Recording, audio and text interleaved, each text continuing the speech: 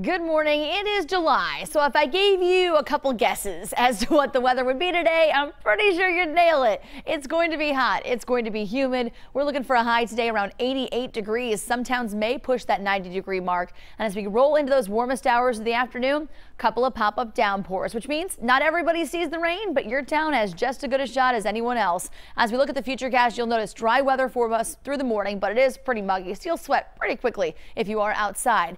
Getting into those warmest hours of the afternoon, showers and thunderstorms will kind of flare up hit and miss style across our region, and they'll continue into the evening before fading around sunset. We could see another round of rain probably in the very early morning hours on Thursday as well. So for today, plan on sweating it out, 88. Tomorrow, same deal, scattered showers and storms, maybe in the morning, definitely in the afternoon. The good news here, the humidity will start to move on out of here on Friday, setting us up for a nice weekend. Lisa. All right, Randy, thank you. Let's get a check on the morning.